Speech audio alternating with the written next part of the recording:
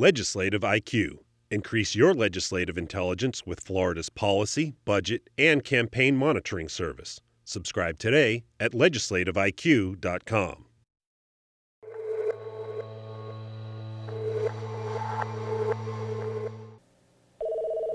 The sound of the phone ringing is getting to be cringeworthy for thousands of Floridians. We're seeing an increase in the number of robocall complaints, about 70% increase in the first half of this year to our office alone. Attorney General spokesman Whitney Ray says companies can unleash up to 1,000 calls every minute trying to sell you something you never asked for. If you receive a robocall that's pitching a product, more than likely that's a scam and you should hang up the phone. The Attorney General's office and Federal Trade Commission recently shut down 2 scams in the state.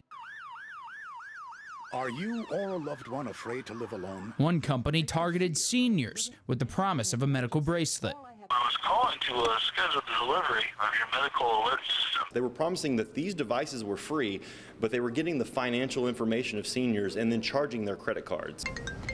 So what should you do if you get one of these annoying phone calls? Well, just hang up and don't press any numbers, even if prompted to.